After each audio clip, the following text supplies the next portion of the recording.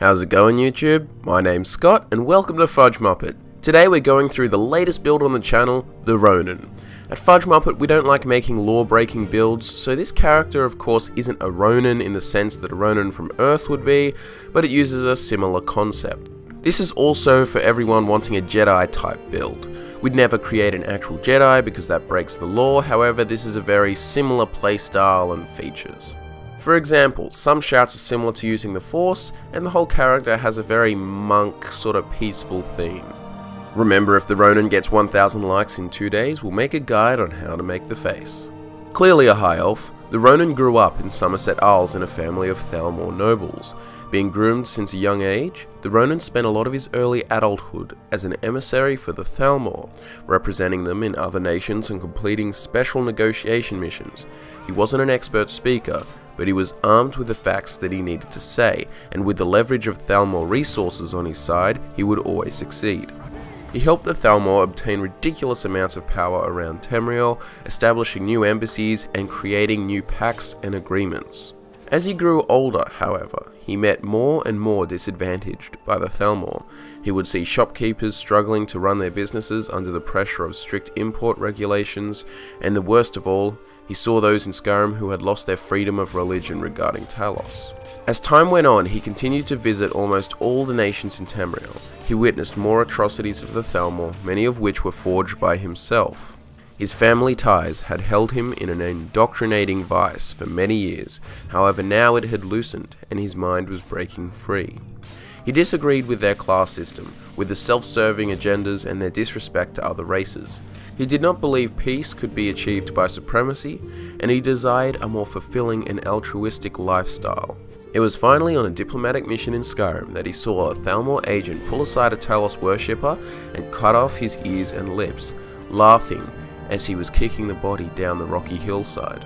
The Ronin snuck down the rocks to the corpse, and with all the magical abilities he had, he tried to heal the fallen man.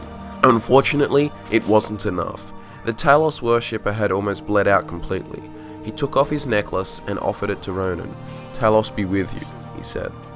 The Ronin took the amulet and wore it proudly. It was a symbol of freedom, it showed him he was not for oppression, and it would serve well to not be hated by many of the Nords in Skyrim. The Ronin, however, wearing the amulet, was spotted by the same Thalmor agent as he tried to leave his diplomat camp, so he is arrested and carted to Helgen.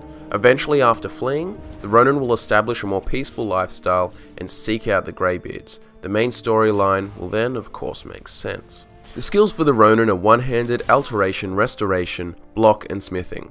We can afford so many skills as you won't need heaps of perks in smithing. Smithing is going to make your sword deadly, and one-handed will of course represent the skill used to wield such a blade. Restoration will be used for healing yourself and any wounded that you encounter, and alteration will be used to protect himself with flesh cloak spells, and use paralyze to immobilize enemies that he does not wish to kill. The main skill the Ronin has is of course one that you can't level up, and that is the use of shouts. His main shout is the unrelenting Force shout, however he will also use elemental fury and slow time a lot as well.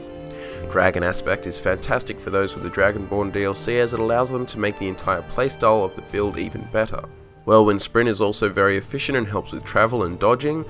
The list of gear for the Ronin is not very long. He's a simple man, and material value does not exist in his mind. He will use monk robes and boots, a blade sword, and wear the amulet of Talos. The playstyle of the Ronin is very respectful. He never attacks an enemy that has not seen him, and would never attack an enemy first. He will draw his blade, front on, and wait, ready to counterattack.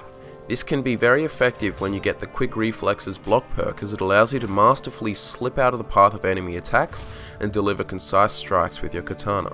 The stat spread for the Ronin is 40% magicka, 50% health, and 10% stamina.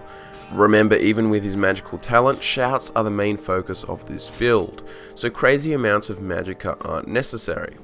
Now I wonder if any of you guys can guess the stone for this build. It's a FudgeMuppet classic, but hey, you can't blame us because it's such an all-round great stone. Ladies and gentlemen, it's the Lord Stone. And that wraps up this week's build, the Ronin. I hope you all enjoyed this build, and remember the perk link is in the description. You can check out our social media links in the description too if you want to have a look into our personal lives because you're an absolute stalker. And if you do have a look, you'll see Michael is absolutely infested with Ebola, and he's soon passed it on to me, which is a giant pain in the backside. But don't fret, he'll be back soon recovered, and hopefully the disease doesn't come into fruition for me.